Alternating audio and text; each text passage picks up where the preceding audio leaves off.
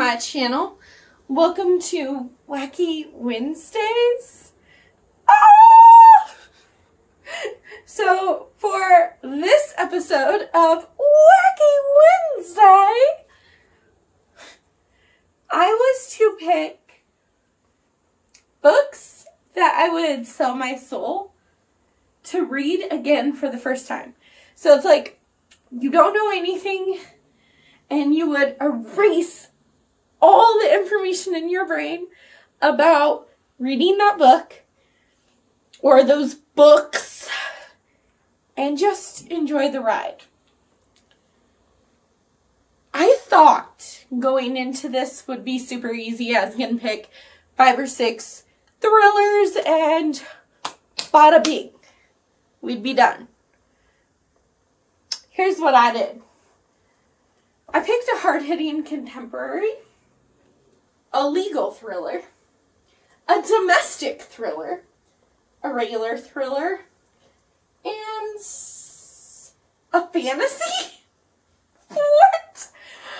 And you know I don't read fantasy very often. So I was really thinking about this. And there are some reasons for each of my choices, which we will talk about right here, right now. So get comfy, get something to drink, get a snack to eat.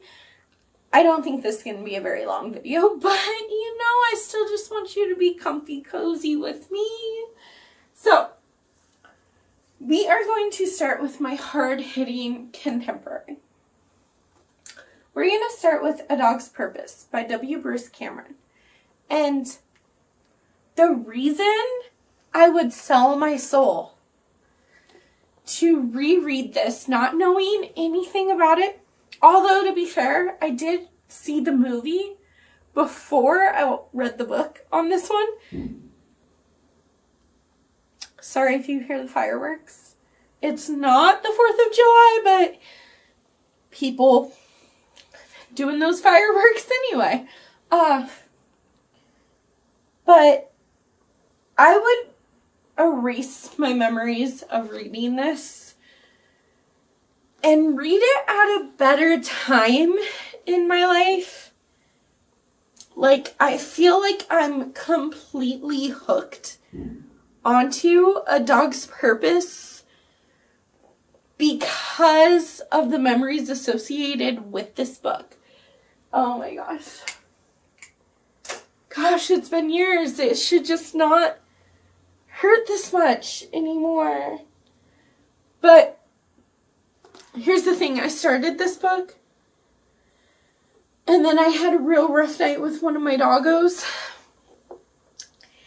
And he had a seizure. He had a stroke. And he had been sick for a little bit. And he was an older dog, but anyways, it was during COVID and I couldn't go back there with him. Like, I would have been sitting there holding his paw and I was a freaking mess in the car because it was like midnight, 11 o'clock at night, midnight. It was late and this was the only 24-hour vet that we could find, and we weren't allowed back there, and anyway, he was really sick. He had a lot of issues, and I ultimately made the decision to put him down. And, like, it was the best choice for him because he would have suffered. He would have suffered so badly. But it still hurts my heart. And I was in the middle of A Dog's Purpose. So, my dumb ass, the next day, my dumb ass finished this book. You know, I was already a sobbing mess from having to put my dog down. So I just decided, hey, let's finish a book about a dog. that, like, dies over and over and over. That was the worst decision. I did not need that in my life at that moment. But because of that, because of how badly it wrecked my soul, and it stuck with me 100 times more, I love this book full-heartedly. And I highly recommend it. It is such a sad book, though. But part of me wonders if I would have been smarter and not picked up this book right after putting my dog down. Like, would it mean as much to me? Or does it take me back to Wyatt and him being sick and having to make that decision for him?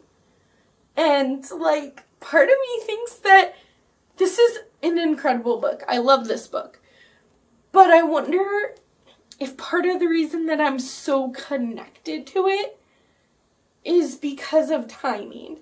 And, you know, you could argue that about any book, really, but specifically, this one is the one that sticks with me the most.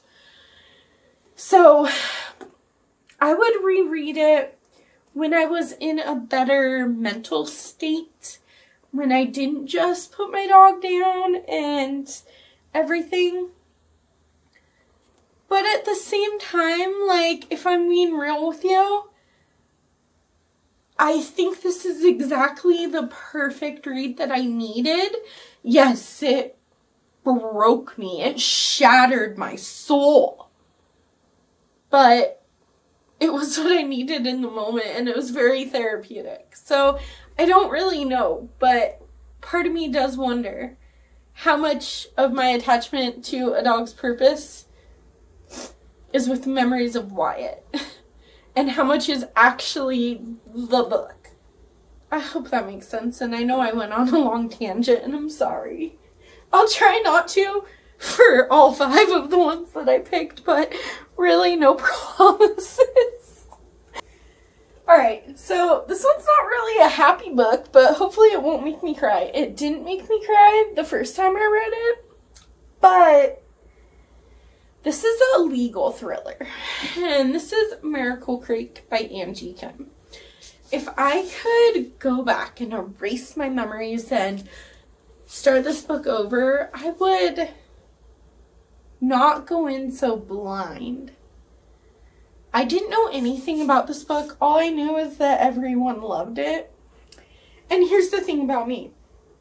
When a book is super hyped on BookTube, generally I disagree with BookTube, and I don't like those books as much as everyone else does. There are situations where that's not true, like Miracle Creek by Agian. But for some reason, I just thought this was like no stakes, contemporary. I thought there was some kind of mystery I had to solve, but I was not prepared for this one. So again, for the same reason as Dog's Purpose, I was not mentally ready to read this book. And this book is an emotional legal thriller, but it starts with a mom being on trial for killing her 8-year-old boy who has autism. And that's like bam, bam, bam. 3 strikes.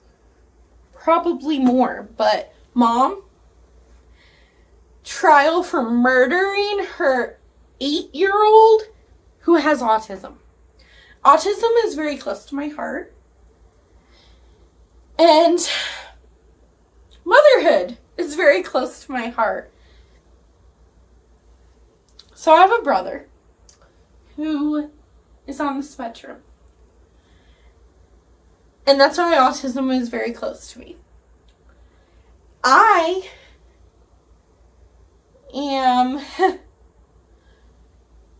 I have struggled with, like, not being able to have kids. And there are reasons for that, but I'm not going to get into that because that's a whole nother tangent that you guys are not prepared for. But it's something that's, like, weighs heavy on me. And when a book opens, it's a legal thriller. But when it opens with the knowledge that they think a mom would kill her own child, and, like, don't get me wrong, I know this happens in real life. I know that people kill their babies and kill their children. And see, I'm going on a tangent already.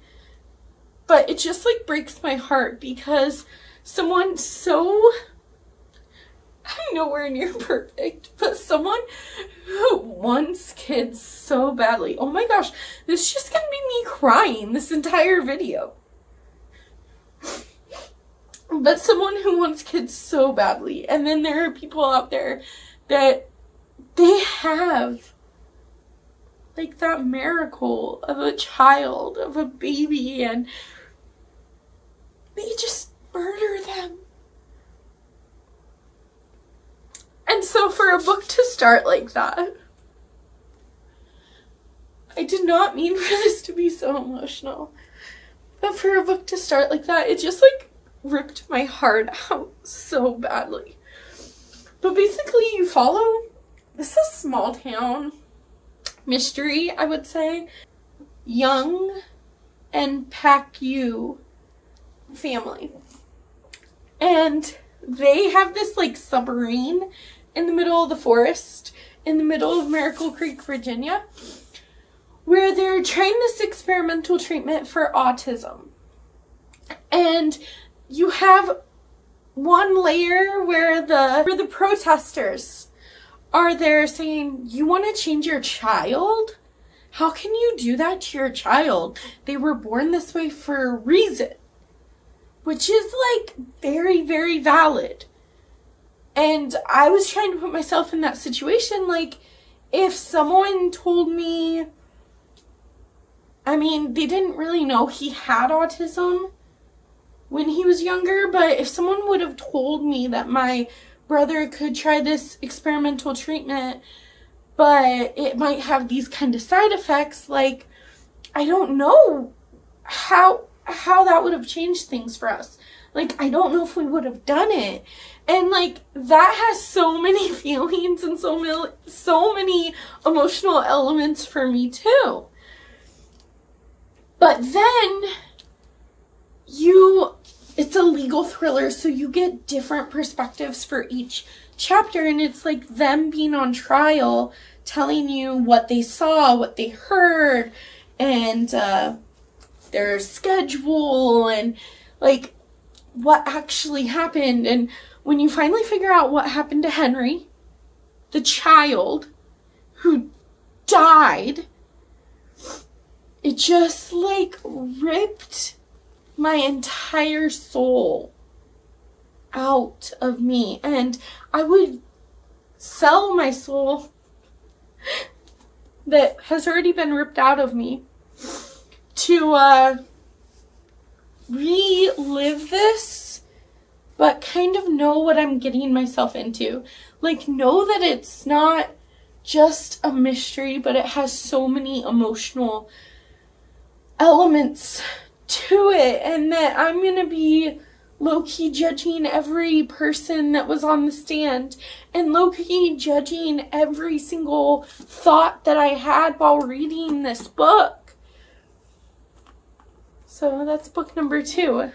We're gonna go to book number 3, which I think is a domestic thriller. This one didn't make me cry. It's not emotional. So, crybaby, stop. Okay, so the third one, I'm so sorry.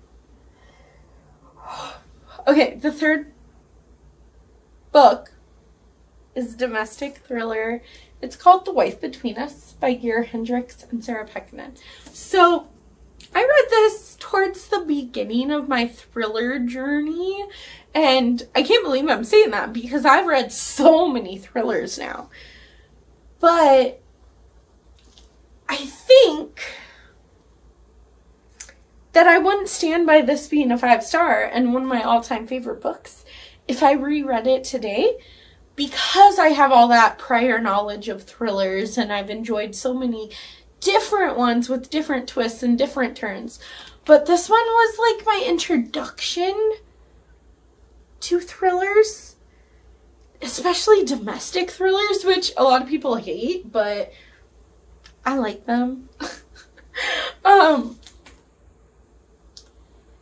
But I would reread this now as an avid thriller reader and just really get to relive every second of it to know if it's something that I still stand by or not.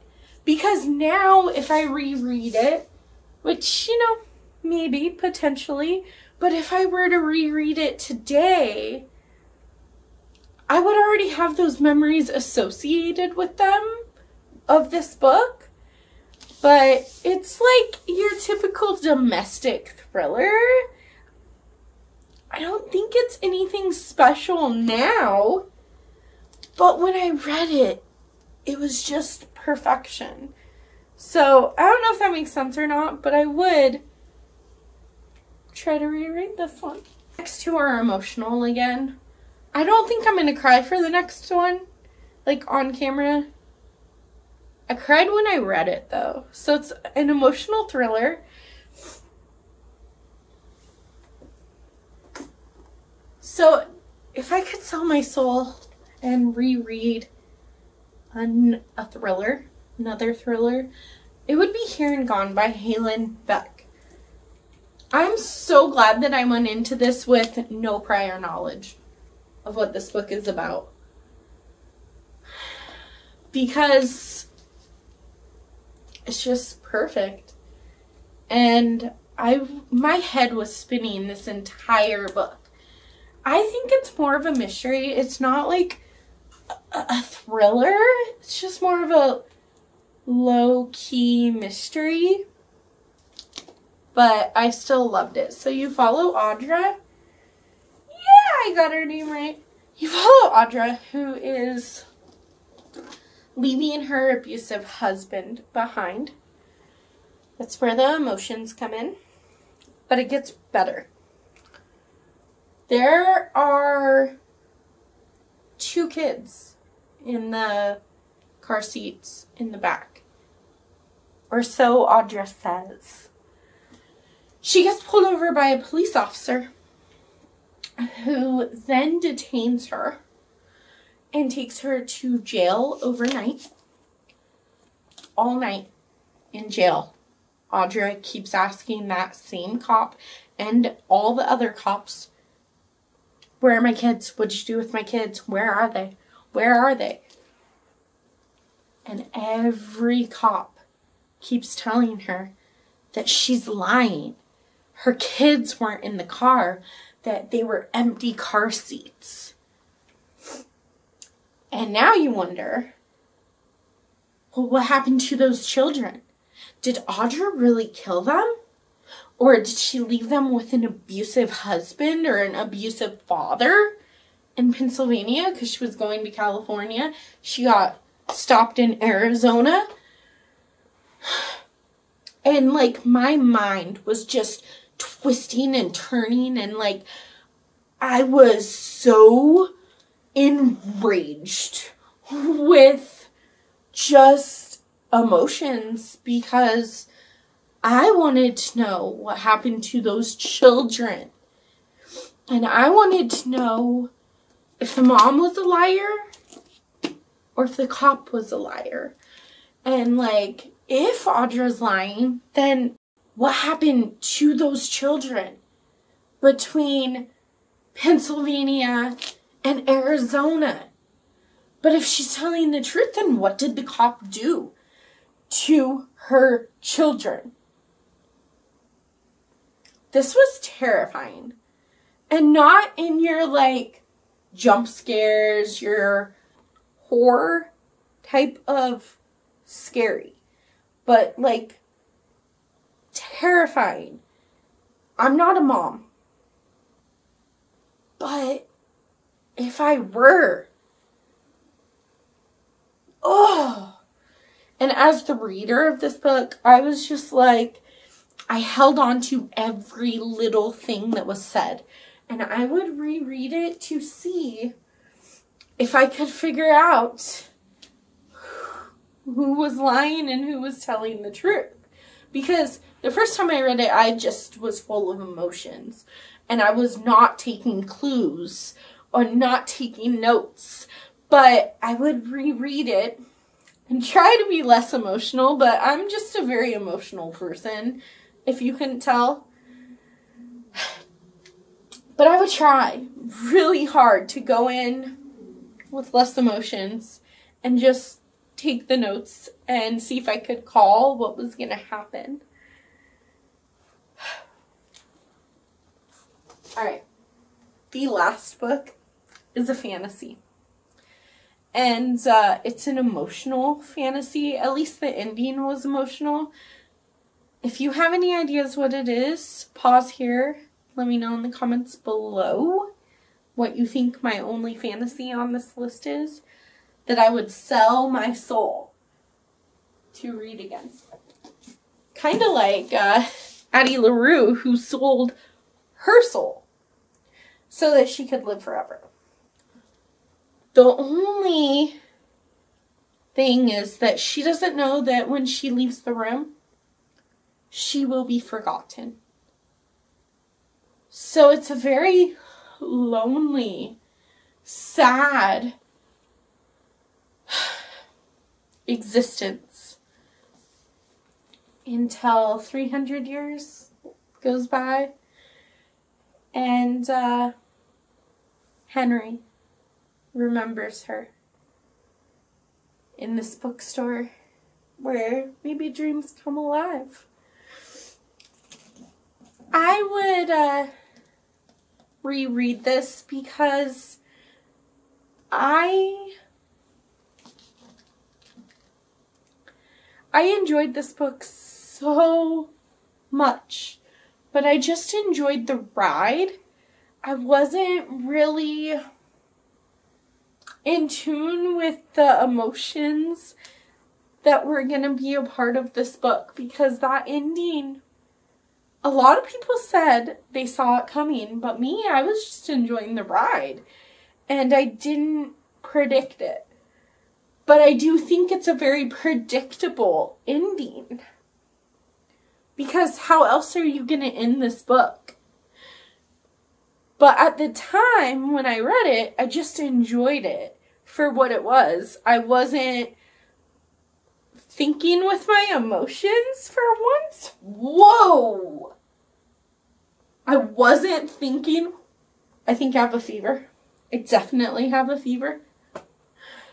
I was just enjoying the ride of this book, and it caught me off guard. But most people say that the ending didn't catch them off guard, so I think it's a me thing. And what I wanted to do with this last one was say that I wanted to go into this one with no expectations and like not think and like feel things more, but like no, I don't, because see, I went into this with super low expectations. Like I did not want to read this book. But the thing is that I was doing this reading vlog, I'll see if I can find it, but where I was doing like a scavenger hunt of different books that I was going to read, and based on certain aspects of like Addie LaRue, I could be like, oh, okay, I could use the word invisible and find a different book with that word in it, or I could just be like, oh, it's a 5-star book, let me find a 5-star prediction, or whatever. I could use different elements of the book to find the next one. So I had read a couple books that my kind friend had sent to me for Christmas or my birthday. I don't know. She sent me a couple of gifts.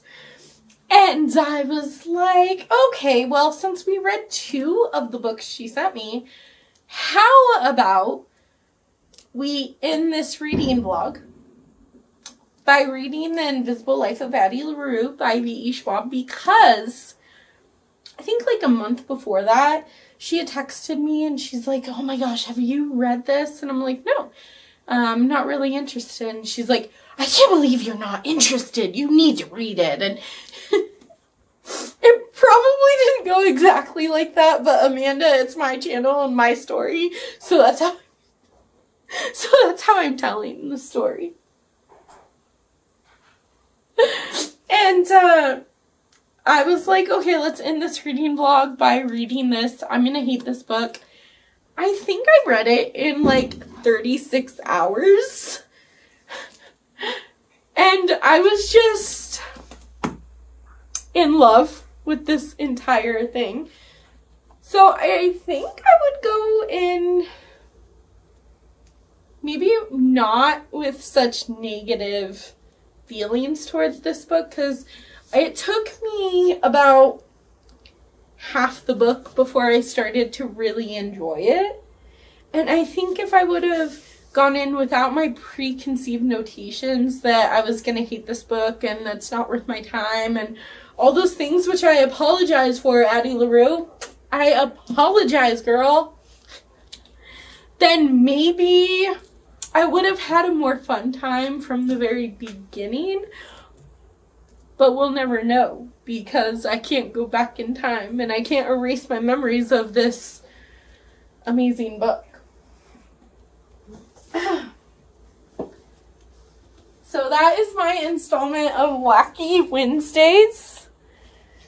For this video, we got a little personal, we got a little emotional. I apologize for that. It wasn't all about the books, it's a little bit about me too, and my feelings. So, highly recommend all 5 of these books. I will see you guys later. Bye.